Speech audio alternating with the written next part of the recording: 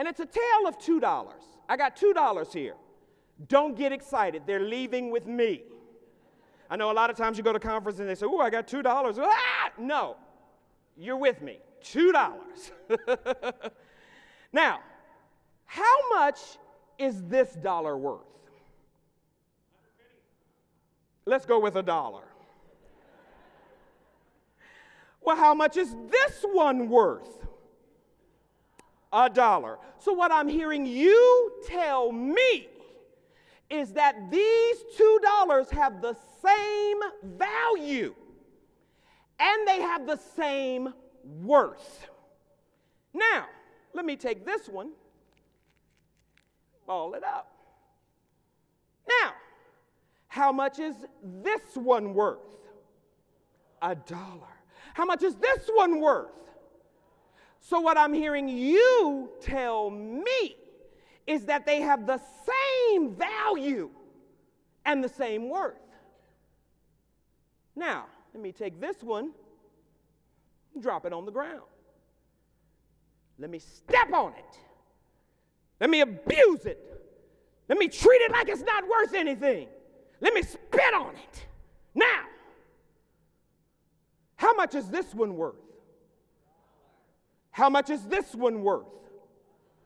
So what I'm hearing you tell me is that they have the same value and the same worth. Now, which one of them are you going to give the opportunity, and which one do you expect to get into Coke Machine University?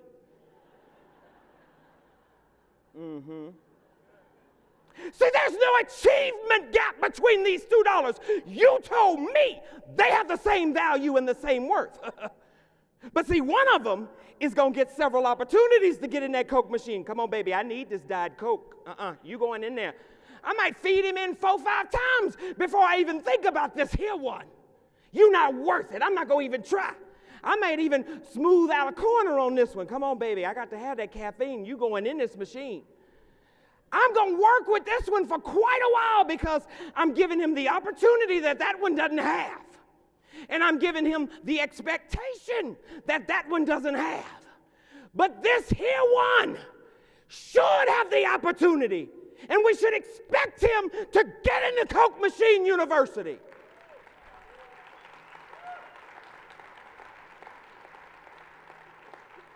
But the only way to do that is to do the equity work. Because this here one, I might have to unroll him. I might have to straighten out his corners. I might have to build a relationship. I love you, and I got to have that Diet Coke. Might put him over my knee and smooth him out. I might have to do a whole lot of work, but if I do that, great teachers did that for me. They saw me for that wrinkled up, spit on, stepped on dollar and said, Patrick, you can go to college. And I expect you to go, and I'm giving you the opportunity to go.